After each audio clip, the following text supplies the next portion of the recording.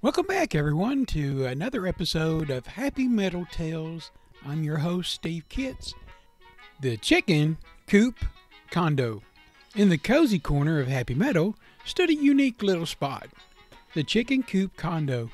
It wasn't just any coop either. This one had been specially built by Farmer Brown, and it had many chicken families who lived there.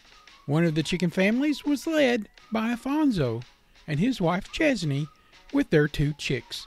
With fresh hay spread neatly on the floor, the tall roosting bars, and little nooks for the chicks to hide in and play, it was more like a home than a simple coop. Alfonso, the hard-working father, took pride in his family's home. Each morning he would rise at the first light of dawn, letting out a hearty crow to greet the day. "Time to get up, family," Alfonso called with a deep, warm voice.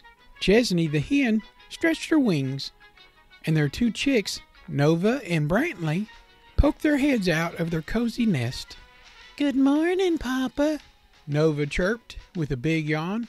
Brantley, still half asleep, mumbled something about more sleep, but slowly got to his feet. After breakfast, Chesney and Alfonso watched as Nova and Brantley ran out to play with the other chicks from the nearby coops. The other chicks, there were 6 total, came out every morning to play in the meadow. Jacob, the young rooster, a bit of a leader among the chicks, was the first to arrive.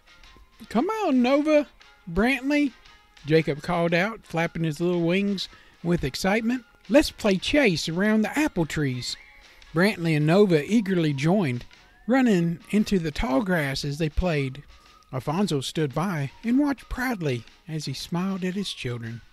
Even though he worked hard all day, ensuring the coop was in perfect shape and that his family had everything that they needed, he always found time to check on the little ones. "Chesney, it's days like these that remind me why we work so hard," Alfonso said, leaning against the wooden fence as he watched the little chicks.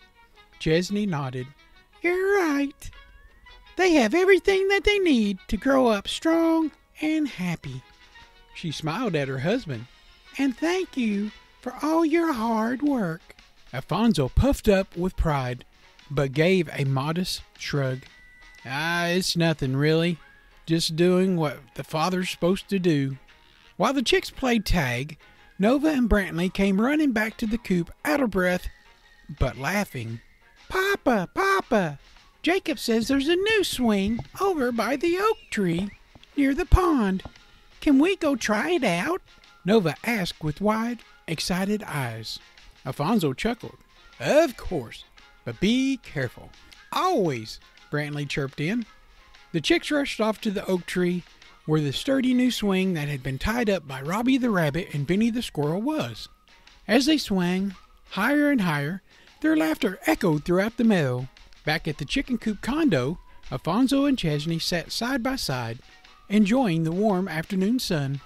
The coop was more than just a place to live. It was their home, a place where they raised their chicks, shared meals, and made memories. And with the meadow bustling with life all around them, there was never a dull moment. After a long day of play, the chicks all returned to the coops, tired but happy. Alfonso and Chesney gathered their family around for dinner, sharing stories about their day and listening to the joyful chirps of Nova and Brantley as they talked about their adventures with the other chicks. As the stars began to twinkle in the sky, the Chicken Coop Condo grew very quiet. Chesney tucked the little ones in, while Alfonso made sure that the coop was secure for the night. "Good night, Papa," Brantley whispered sleepily. "Good night, Papa," Brantley said quietly. "You're the best Papa Rooster ever." Alfonso smiled softly, feeling the warmth that spread throughout his whole body. "Good night, little ones. Sweet dreams."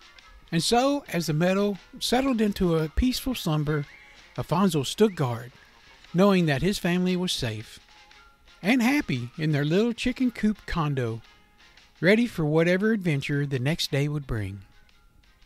The end.